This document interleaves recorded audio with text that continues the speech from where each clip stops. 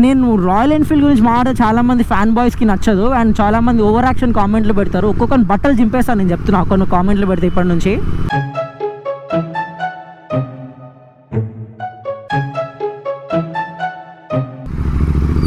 Ladies and gentlemen, boys and girls, welcome back to the channel everyone. Hope you are doing absolutely fine. మీకు ఏం చెప్పాలరా బాబు, ఈ బండ్లు కొనకండి రా నాయన.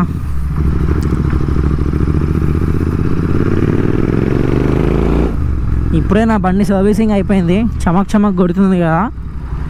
ఏం లేదు, రాయల్ ఎన్ఫీల్డ్ అంత బేకార్ సర్వీస్ సెంటర్ ఏడుండదు. మళ్ళీ చెప్తున్నా royal Enfield service is shit and shit.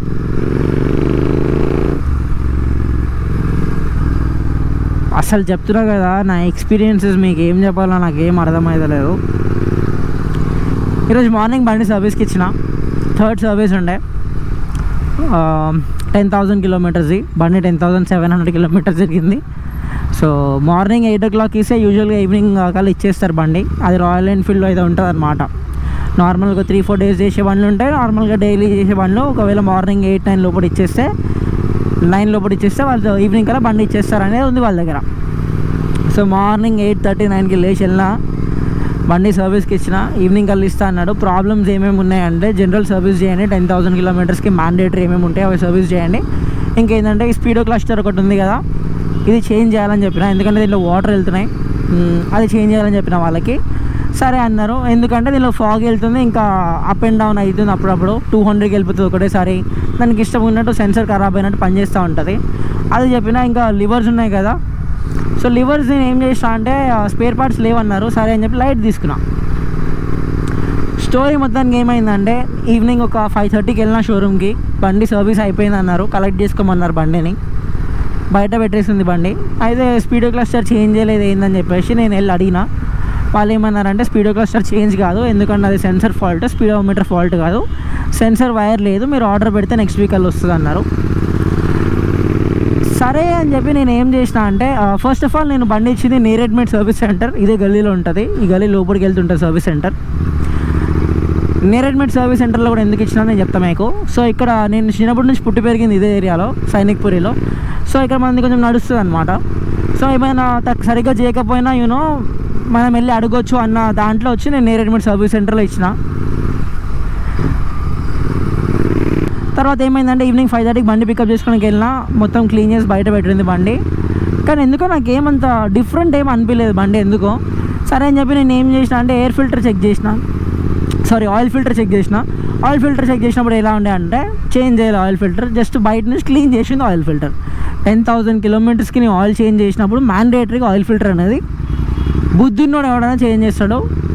నాకు కొంచెం ఇప్పుడు నాలెడ్జ్ ఉంది, నేను తెలిసిపోయి చెక్ చేసినా కాబట్టి, ఒక చెక్ లిస్ట్ పెట్టుకున్నాను నేను కాబట్టి నాకు ఐడియా వచ్చింది. నార్మల్గా వేరే కస్టమర్లు అయితే నోటీస్ కూడా చేయరు, లైట్ తీసేసుకుంటారు. నేనేం చేసిన అంటే వెళ్ళి అడిగిన అడ్వైజర్ని. ఆయన ఏమంటాడంటే ఆయిల్ ఫిల్టర్ లోపల ఉంటుంది, ఇది నార్మల్గా బయట దాన్ని కవర్ అని చెప్పిండు. వీడు నాకు ఆషిక్ సాబుకే వీడు నేర్పిస్తున్నాడు బేసిక్గా బండి గురించి. సరే అని చెప్పి ఇట్లా కాదని చెప్పి నేనేం చేసిన, లోపల వెళ్ళి మెకానిక్తో మాట్లాడడం స్టార్ట్ చేసిన. మా అన్న వచ్చిన తర్వాత సీన్ ఏంటంటే, వాళ్ళు ఏం చేయలేదు, జస్ట్ ఆయిల్ ఒకటి మార్చినారు అంతే. ఇంకా గొడవ పెట్టుకున్నాను నేను అక్కడ. అసలు ఎందుకు నేను మా అన్న బేసిక్గా మాట్లాడినాం, ఏమైంది అసలు ఏం చేసినారు సర్వీస్ అంటే, ఎవరికి ఏం మాటలు లేవు, ఏం చేసినారని ఏం లేదు, జస్ట్ ఆయిల్ ఒకటి చేంజ్ చేసిండు. ఆయిల్ ఫిల్టర్ ఎందుకు చేంజ్ చేయాలంటే వాడికి ఆ టైంలో స్పానర్ దొరకలేదంట, అందుకని చెప్పేసి వాడు ఆయిల్ ఫిల్టర్ చేంజ్ చేయలేదు. So this is how royal Enfield works. వాళ్ళకి చేతికి స్పానర్ అందకపోతే ఆయిల్ ఫిల్టర్ చేంజ్ చేయరు. Oil filter is a very essential component. Oil అనేది ఫిల్టర్ అవుతుంది, దాంట్లో నుంచి మన ఆయిల్లో ఉన్న స్టీల్ పార్టికల్స్ కానీ డస్ట్ పార్టికల్స్ కానీ అంతా ఆయిల్ ఫిల్టర్లో స్టోర్ అయ్యి, ఆయిల్ చేంజ్ చేసినప్పుడు మ్యాండేటరీగా ఆయిల్ చేంజ్ చేయాలి. సో మీరు లేకపోతే మీరు ఆయిల్ చేంజ్ చేసినా చేంజ్ చేయకపోయినా ఒకటే కదా. సో నేను బండి మళ్ళీ చూసినప్పుడు దాని బ్లాక్ ఆయిలే ఉంది. సో నేను వాడిని అడిగాను, మీరు అసలు ఆయిల్లోనే చేంజ్ చేసినారు అంటే, లేదన్నా ఆయిల్ చేంజ్ చేసినాం మేము, కాకపోతే ఆయిల్ ఫిల్టర్ నేనే చెప్తున్నాను, నిజం చెప్తున్నాను, నాకు ఆయిల్ ఫిల్టర్ అది స్పానర్ దొరకలేదు, అందుకని చెప్పేసి నేను చేంజ్ చేయలేదన్న అన్నాడు. సరే వాడితో ఎందుకు ఇంకా వాడిని తిట్టడం అని చెప్పేసి నా కళ్ళ ముందే కొత్త oil పోపించుకున్నా, oil filter మార్పించుకున్నా, chain adjust చేయించి అది చేయించేసుకున్నా, అండ్ లివర్స్ కొన్ని ఆర్డర్ చేసేసిన. This is royal Enfield service. And most importantly ఈ వీడియో ఎందుకు చేస్తున్నా అంటే 10,000 కిలోమీటర్స్కి వాల్వ్ క్లియరెన్స్ అవుతుంది. వాళ్ళు అది కూడా చేయలేదు. 10,000 కిలోమీటర్స్ మ్యాండేటరీ వాల్వ్ క్లియరెన్స్ టాపెట్స్ ఉన్న బండి చేస్తారు. And royal Enfield has made it mandatory బండికి. దీనికి ఇంటర్సెప్టర్కి నాకు తెలిసి సూపర్ మీటియర్ కూడా అంతే ఉంటుంది, ఎందుకంటే సేమ్ డ్రైవ్ ట్రైన్ కాబట్టి. సో నేను రాయల్ ఎన్ఫీల్డ్ గురించి మాట్లాడే చాలామంది ఫ్యాన్ బాయ్స్కి నచ్చదు. అండ్ చాలామంది ఓవర్ యాక్షన్ కామెంట్లు పెడతారు. ఒక్కొక్కరిని బట్టలు చింపేస్తాను నేను చెప్తున్నా. కొన్ని కామెంట్లు పెడితే ఇప్పటి నుంచి చెత్తలాగుంటుంది వీళ్ళ service. Me fan బాయిజం you know brand emotion made like a gun bullet అన్నారనుకోండి, లైట్ తీసుకోండి, బండ్లు కొనుక్కొని బయట సర్వీస్ చేయించుకోండి. Royal Enfield is shit.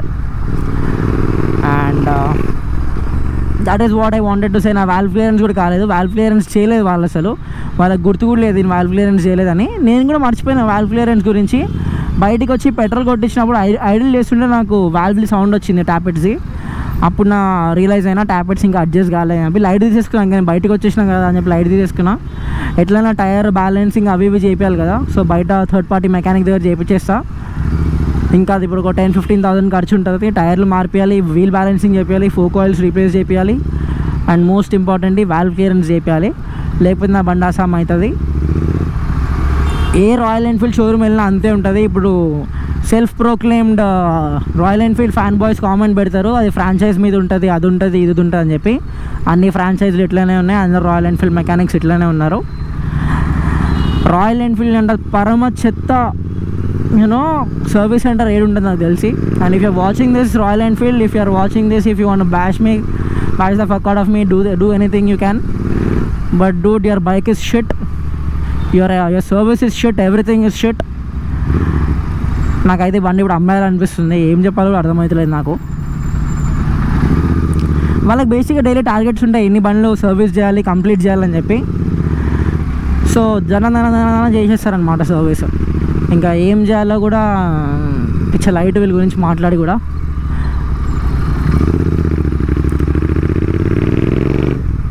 కాకపోతే ఒక్క విషయం మంచిది, అది ఏమైందంటే ఇప్పుడు నేను ఎట్లన్నా ఆయిల్ మళ్ళీ డ్రైన్ చేయించి కొత్త ఆయిల్ వేయించినా కదా, నా ఇంజన్ పార్టికల్స్ మొత్తం మళ్ళీ కొత్త ఫ్లష్ అయిపోయినాయి అనమాట.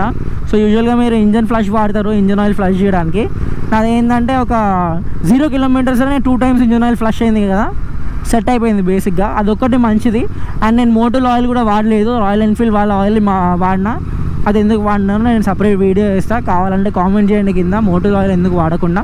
ఇన్ఫాక్ట్ దగ్గర మోటోలో ఇంట్లో ఉంది, మీరు అందరికీ నేను లాస్ట్ ఒక వీడియోలో చెప్పిన మోటోలో ఆయిల్ కొనిపెట్టుకున్నా అని చెప్పి. కానీ నేను రాయల్ ఎన్ఫీల్డ్ వాళ్ళు ఎందుకు ఆయిల్ వాడినాను కూడా నేను మీకు చెప్తా. సో ఆ వీడియో కావాలంటే డెఫినెట్లీ కామెంట్ చేయండి. అండ్ బాయ్స్ ఇప్పటి నుంచి I need you guys support. So ప్రతి వీడియోస్కి లైక్ చేయండి, కామెంట్ కూడా చేయండి. అండ్ ఈ వీడియోకి 500 లైక్స్ గోల్ పెడుతున్నా. I have 5,000 subscribers family and I'm very thankful for it. And 5,000 సబ్స్క్రైబర్స్కి ఒక వీడియో చేద్దాం అనుకుంటున్నా, క్వశ్చన్ అండ్ ఆన్సర్స్ది. మీకు నాకు కొంచెం కనెక్షన్ అనేది ఎక్కువ పెరుగుతుంది, ఎందుకంటే మీకు కూడా చాలా డౌట్స్ ఉంటాయి కదా నా గురించి, అది కూడా నేను మీకు క్లియర్ చేసేస్తా. సో ఆ వీడియో ఒకటి ప్లాన్లో ఉంది, బండి లేకుండా అని చెప్పి చేయలేదు. Definitely I will do that 5,000 subscribers video, special video. And చెప్పడానికి అయితే ఏం లేదు, రాయల్ ఎన్ఫీల్డ్ ప్రతి వీడియోలో ఇదే ఉంటుంది, నాది రోనా ఉంటుంది, రాయల్ ఎన్ఫీల్డ్ అట్లా, రాయల్ ఎన్ఫీల్డ్ ఇట్లా అని చెప్పి. But this is the truth of royal Enfield service centres. And with that being said, I'll see you all in the next vlog. Until then, do the hard work, especially when you don't feel like it. Bye boys.